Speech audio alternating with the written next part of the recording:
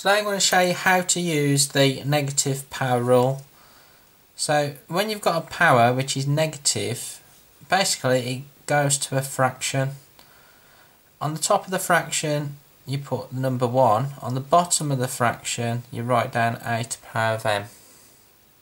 So let's use this rule on these three examples.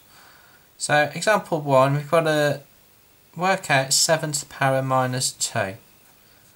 So since it's negative power, we know it goes to a fraction, so we put 1 on the numerator of the fraction and we write 7 to the power of 2 on the denominator. All we need to do now is just work out 7 to the power of 2. So 7 to the power of 2 is 49. So our final answer is 1 over 49.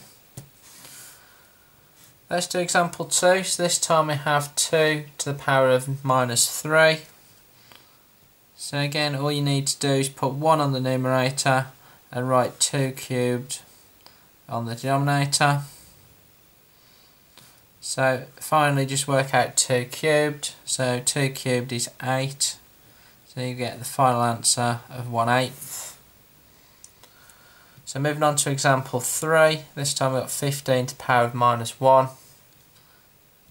So again, just put 1 on the numerator and write 15 to the power of 1 on the denominator.